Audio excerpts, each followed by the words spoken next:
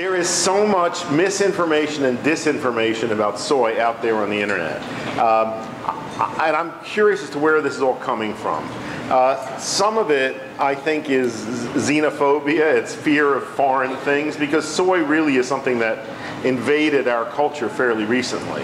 Our annual Nutrition and Health Conference that the Arizona Center for Integrative Medicine puts on every year, we bring the leading nutrition researchers from all over the country to present their findings to clinicians. And each year we have presentations on soy. And the leading scientists in this field, the evidence is overwhelmingly that soy has beneficial protective effects in women, even women who have had breast cancer, who are taking tamoxifen, an estrogen blocker, that it is beneficial.